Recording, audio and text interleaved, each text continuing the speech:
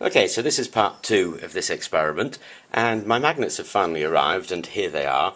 They're neo magnets, N35s actually, and the large ring magnet is 2.4 centimeters across with an 8mm hole in the center. So you've got 8mm, 8mm, 8mm, even divided into 3. And the north-south is north face is pointing up on the ring, and the south face is pointing up in the little magnet in the centre. The little magnet in the centre is a disc magnet, 8mm by 2mm, and they're all 2mm thick. Now there's a stack of 4 ring magnets there, but there's only a stack of 3 ring magnets on the centre of it. And that seems to create the hill that you need to hold the graphite chip nice and firm in the centre there. Now I picked up a small Fresnel lens, little square Fresnel lens there to help me focus all this stuff, and here is my chip of strangely diamagnetic graphite that I picked up from that mine in Sri Lanka. Now I've painted the top of it black to help with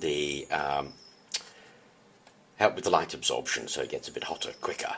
And on a sunny day, which you've got now, I've got it sitting in the sun, and I'm going to use my Fresnel lens there to focus the light onto that ring.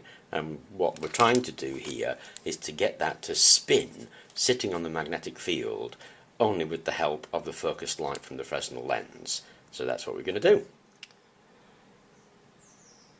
Okay, and there we go. It's a little bit of a challenge to get it focused, but if you get the light focused right,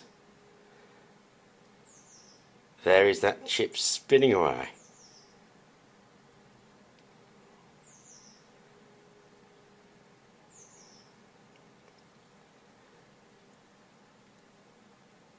Now that's pretty cool.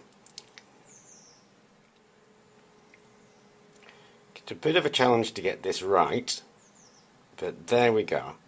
If I can get the light focused on that chip right, and